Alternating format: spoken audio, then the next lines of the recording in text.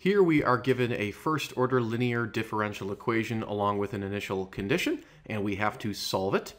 We have a four-step method for doing that. The first step, very important, is to be able to get the equation in the so-called standard form.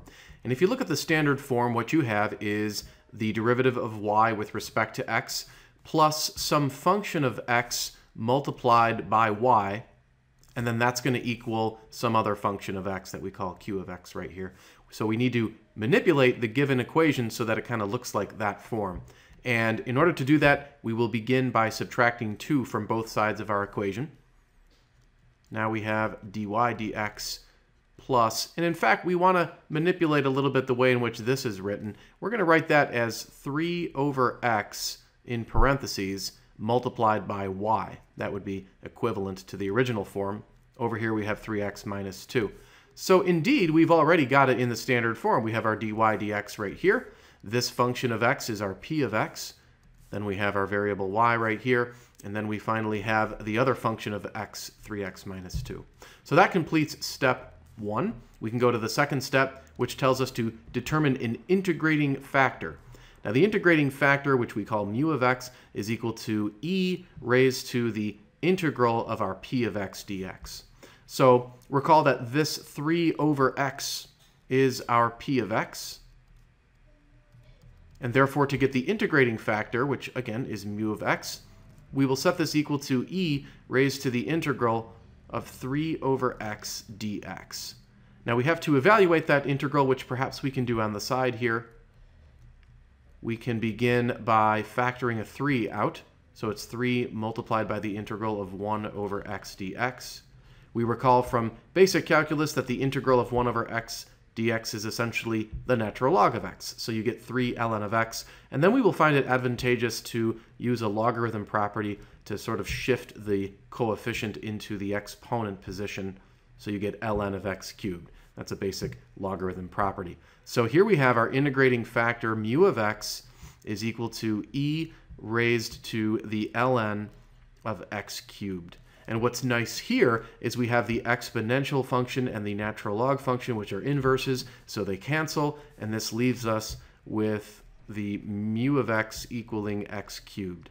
So that's our integrating factor. We move to the third step, which tells us to multiply the equation written in standard form by the integrating factor.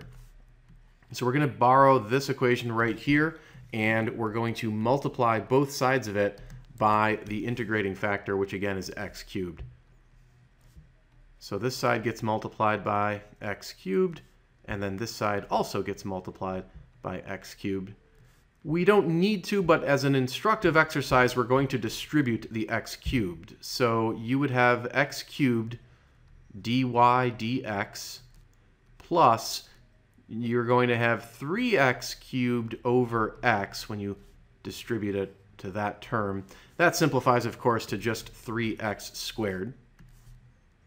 And then that's multiplied by y.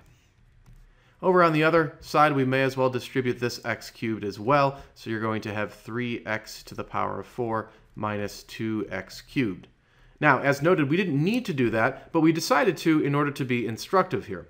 For instance, the steps tell us to recall that the left-hand side is just the derivative of the integrating factor times y with respect to x. The derivative of the integrating factor times y with respect to x. So, in other words, this left side is going to sort of be repackaged into the derivative of our integrating factor, x cubed, times y with respect to x. Now we can verify that this works because if you think about it, if you were going to do the derivative of x cubed times y, you would have to employ the product rule. Now the product rule would tell us to take x cubed and multiply it by the derivative of y. So that would be x cubed times dy dx. And then add the y times the derivative of x cubed, which is 3x squared. And there it is right there, y times 3x squared. So indeed, we can repackage the left side into this nice tidy little form here. And that's advantageous because it allows us to move on to the next step in this procedure, which tells us to integrate that last equation and then solve for y. So we're going to now integrate and solve for y. We basically have to integrate both sides of the equation. And what's kind of nice here is we have another sort of inverse operation going on. You have the antiderivative along with the derivative. Those will cancel each other out. This leaves us with x cubed times y. And then on the other side, we're going to integrate just using some basic sort of power rules. So this is 3x to the power of 5 over 5 minus this is 2x to the power of 4 over 4. The 2 over 4 can reduce to just 1 over 2. So it's actually x to the 4th over 2. And then we have our constant of integration. Now we still need to solve for y, and the best way perhaps to do that is to multiply each term by x to the negative 3. We will see why this is a nice little maneuver in just a moment. Every term, including the constant of integration. Now, x to the negative 3 multiplied by x to the positive 3, remember that you would have to add these exponents. So if you do that, you would have x to the 0, which is just 1. Anything to the 0 is 1. So you'd have 1 times y, which is just y. And over here, you multiply and add the powers. You're going to get x to the power of 2. So 3x to the power of 2 over 5. Same ball game here. Add the powers. So you'll have minus x to the power of 1 over 2. And then plus the constant of integration times x to the negative 3. Now, we're not quite done because we were given an initial condition. Recall that y of 1 was equal to 1. So we're going to write that down. Y of 1 equals 1. So what this means, of course, is that the x value is equal to 1, which we'll plug in here, here, and there. And then our y value is also equal to 1 in this case, so we'll put a 1 right there. So we're going to have 1 equals, over here this just will become 3/5 minus 1/2, and then plus c, because 1 to the negative 3 is just a 1.